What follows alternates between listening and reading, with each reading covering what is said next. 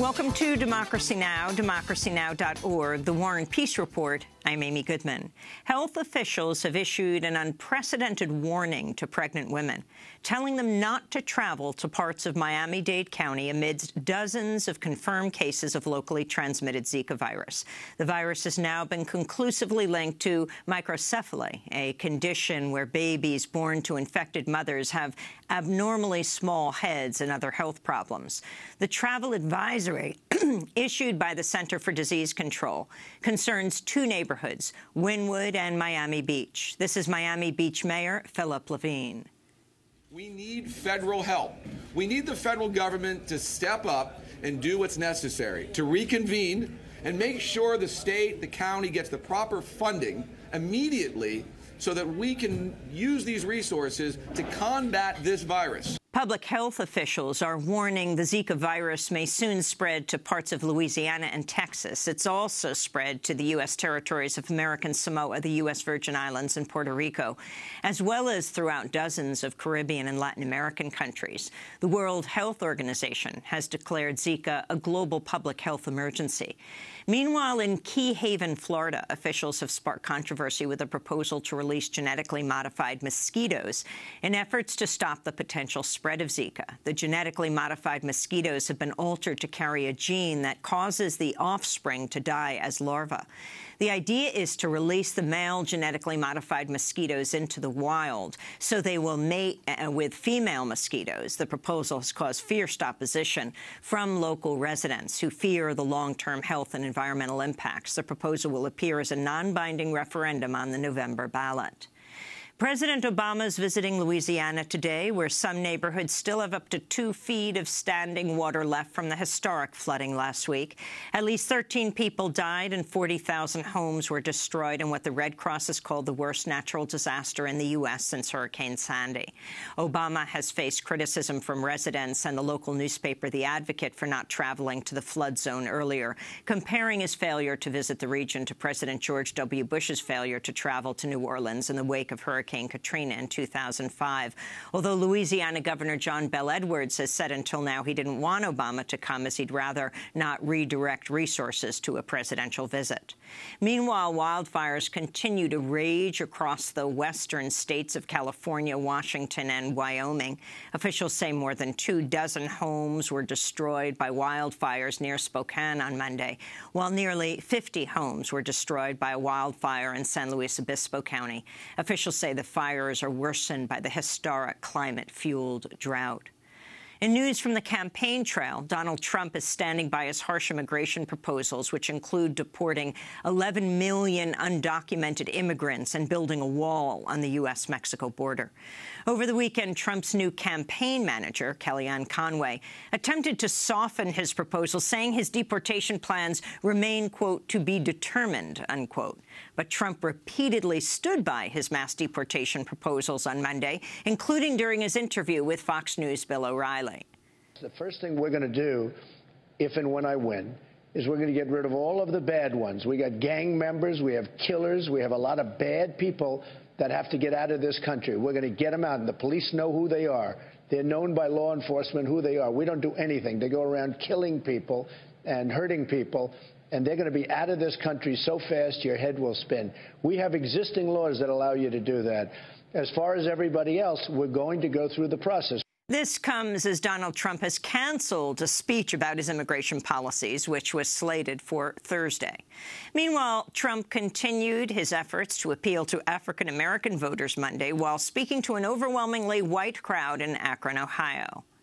Crime at levels that nobody's seen. You can go to war zones in countries that we're fighting, and it's safer than living in some of our inner cities. They're run by the Democrats. To the African Americans, who I employ so many people. To the Hispanics, tremendous people. What the hell do you have to lose? In fact, FBI data shows violent crime in the United States has been declining steadily for the last 2 decades. Trump's approval rating among African Americans is between 0 and 1%. Yet Trump has said repeatedly in recent days if he's elected by 2020, he'll win 95% of the African American vote, a claim that even his running mate, Indiana Governor Mike Pence, appears to doubt. This is Pence chuckling during an interview with Fox News' Ainley Earhart. Donald Trump is telling the African-American community, I am the guy for you. And he says by 2020, he's going to have 95% of the African-American support. Why are you laughing? Well, that's Donald Trump. Hillary Clinton is facing questions after a new round of emails released Monday again reveal the close ties between the Clinton Foundation and the State Department, while Hillary Clinton served as Secretary of State. The 725 pages of emails were released by the conservative group Judicial Watch, which obtained them through the Freedom of Information Act request earlier this year. They show Clinton's Deputy Chief of Staff, Huma Abedin, corresponding with multiple Clinton Foundation donors, including Crown Prince Salman of Bahrain, whose scholarship program committed $32 million over 5 years to the Clinton Global Initiative. He was seeking a meeting with Hillary Clinton.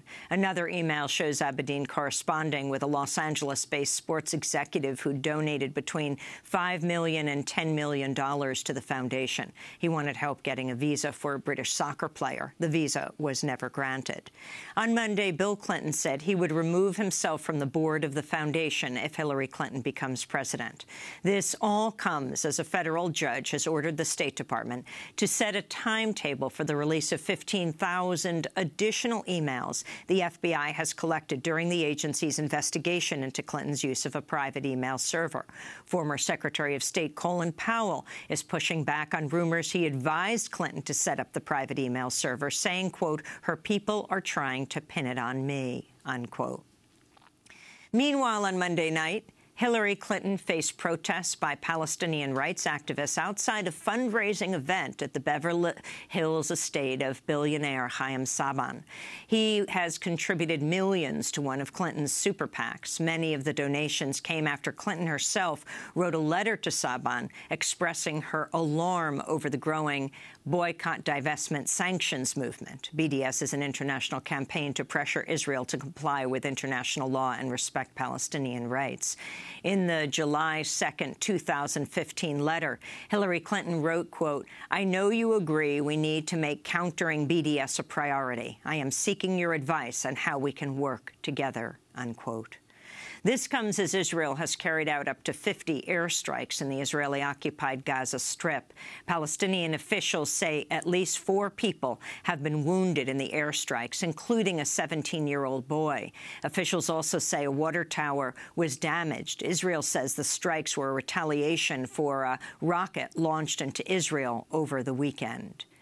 Former Fox News host Andrea Tantaros has filed a lawsuit alleging top Fox News executives punished her after she reported being sexually harassed by former Fox News chair Roger Ailes. In the lawsuit, Tantaros said she was prohibited from wearing pants on air because his executives told her, quote, Roger wants to see your legs, unquote.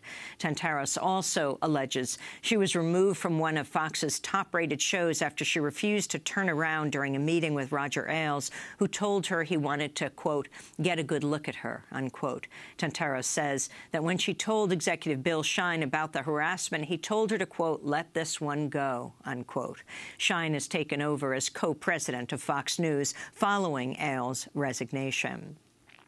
The lawsuit writes, quote, Fox News masquerades as a defender of traditional family values, but behind the scenes it operates like a sex-fueled Playboy mansion-like cult steeped in intimidation, indecency, and misogyny, unquote.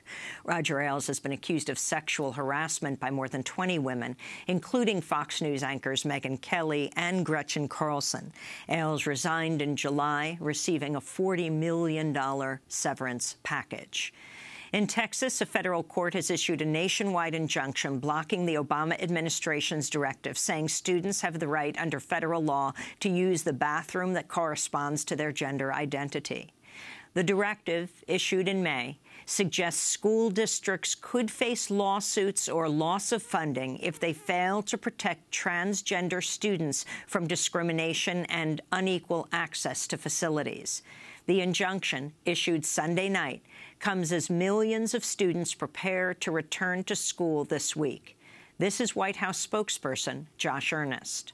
Our goal has been from the beginning to provide for the safety and security and dignity of students all across the country. So I guess the point is we've got a lot of confidence in the guidance that was put forward. We certainly have confidence in the legal basis for issuing that guidance. In Afghanistan, more than 100 U.S. soldiers have been sent to the capital of Helmand province to fight the Taliban. It's believed to be the first deployment of U.S. troops to Lashkar-Gah since 2014. A July report issued by a U.S. government watchdog says the Taliban now controls more territory across Afghanistan than at any point since 2001. The U.S. war in Afghanistan is the longest war in U.S. history. In Libya, the Western-backed government suffered a no-confidence vote Monday. Members of the Libyan House of Representatives voted 61-1 against the UN-backed Government of National Accord, known as the GNA. 39 parliament members abstained from the vote. Libya currently has 3 competing governments that claim legitimacy. Earlier this month, the Pentagon began carrying out airstrikes in Libya against ISIS in what it says will be an ongoing campaign.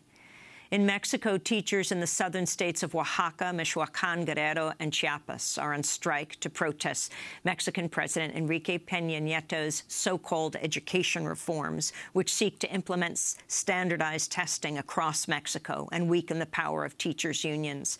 On Monday, which was the first day of classes across Mexico, teachers in Oaxaca City instead marched through the streets. This is Juan Garcia from Section 22, the local chapter of the teachers' union. The school calendar that we're going to propose, in which we're designing, concerns the standards of work being fulfilled with the parents of families, and not from the boss. It is a commitment to our students and parents of families. In June, a deadly police attack on protesting teachers in Oaxaca left at least 9 people dead and more than 100 wounded. And U.S. Olympic gold medalist Ryan Lochte has lost 4 corporate sponsorships, including Speedo and Ralph Lauren, amidst the scandal over his decision to lie to Brazilian authorities about having been robbed. Swimmer Lochte and his teammates claimed they were robbed at gunpoint by men posing as police officers during the Olympic Games. But Brazilian authorities said they actually vandalized a gas station, the 4 Olympians, and then invented a story about having been victims of a robbery. And those are some of the headlines. This is Democracy Now!, democracynow.org, The War and Peace Report. I'm Amy Goodman.